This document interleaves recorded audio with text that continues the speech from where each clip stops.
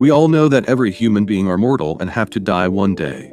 But will it be possible for any human or living being to cheat death? Can science ever progress enough to revive dead humans, or turning them immortal? You might be surprised to know that an American company is already working on this project. They are working hard on the formula to cheat death. The way designing an airplane is called aeronautics, designing electronic devices as electronics, and designing a robot is robotics. Similarly, the field of preserving dead bodies in hopes of resurrecting them is called cryonics.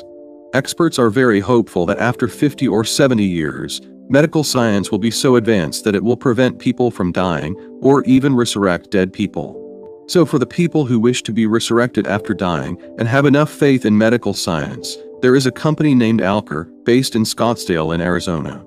It seems to be a pretty normal office from outside, but if you look from inside, the scenario is kind of strange.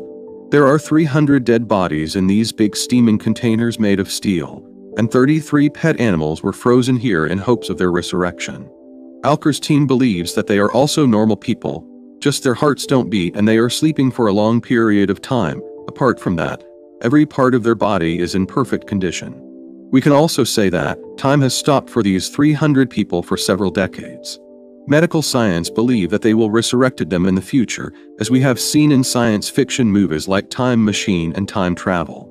The temperature inside these containers is colder than the world's coolest place, Antarctica.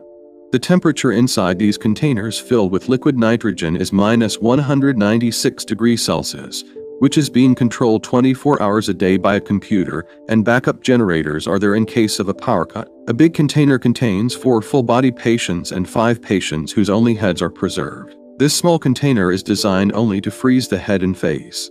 Cryonics researchers believe that, when they are resurrected, their face and brain will be their own, but their other body parts will be artificial. They will remember everything prior to their death, and they will be able to use their brains as normal human beings.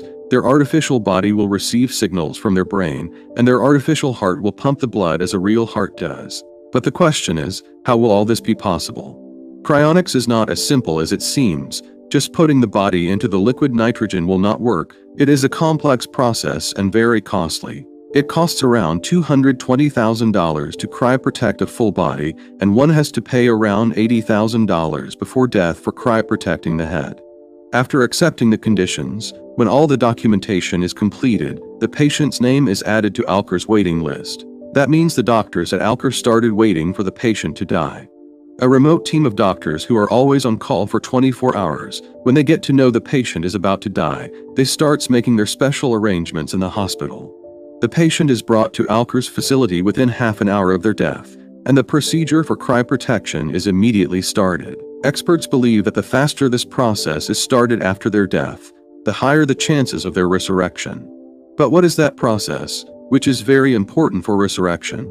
After the death, the heart stops and the blood flow in the veins also stop. When the blood supply doesn't reach different organs, every organ start failing. Before cryoprotection process, it is important to keep the blood flow intact in the patient's body, so the brain and other organs keep receiving blood. For that reason, a mechanical pump is fitted to the patient's chest which artificially pumps blood to their body parts. But this doesn't end here. After that, all the blood is drawn out of the patient's body, and a special chemical is induced instead of that blood. Now it is important to note that human body constitutes 60% water, so if it comes into contact with liquid nitrogen, then the water inside the cells of the body will become crystals, and the body cells will break and it would not be possible to repair them.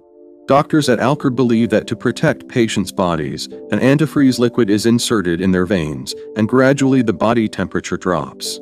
Normal water's freezing point is 0 degrees Celsius, and for antifreeze liquid it's -100 degrees Celsius. The benefit is that when the body's temperature drops, the organs freeze before this antifreeze liquid, and a point comes when the body becomes solid as a rock. At that point the body is put inside the liquid nitrogen tank, where it can remain preserved forever at -196 degrees Celsius. While passing through these steaming containers, it feels like you are passing through a graveyard. It is very hard to believe that with the help of new technology, they might be brought back to life again. Patients' photos are attached outside every container, and their families will be able to visit them regularly.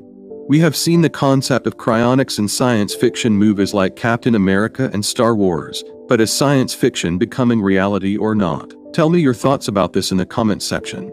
We are sure that you will like this video, so do not forget to like the video and subscribe to the channel. We will meet you soon with another new video.